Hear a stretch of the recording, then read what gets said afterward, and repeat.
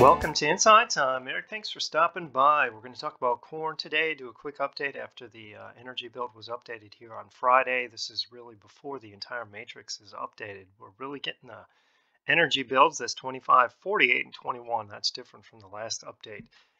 The whole matrix won't get updated until Saturday, so you'll have to come back and take a look on your own. But the energy build is what we want to talk about, and that's what's we were talking about last time. We were talking about how it was deceptively strong and it looked much better than most probably thought on paper, and it just got stronger. So I don't want to drag this out too long because you can go watch the other reports. The most recent one